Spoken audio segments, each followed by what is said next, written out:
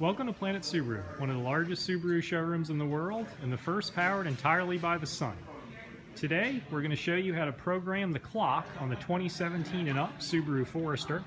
And to help us with that, Claire is going to show us how to do it. Okay, so in the 2017 we have an enter button here, and that controls the screen up here on the dashboard.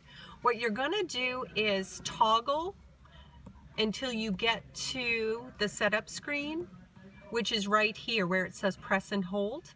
You're going to press and hold the enter button, hold it down, and then you get to the time and date setting, press it in again, and it says time and date again.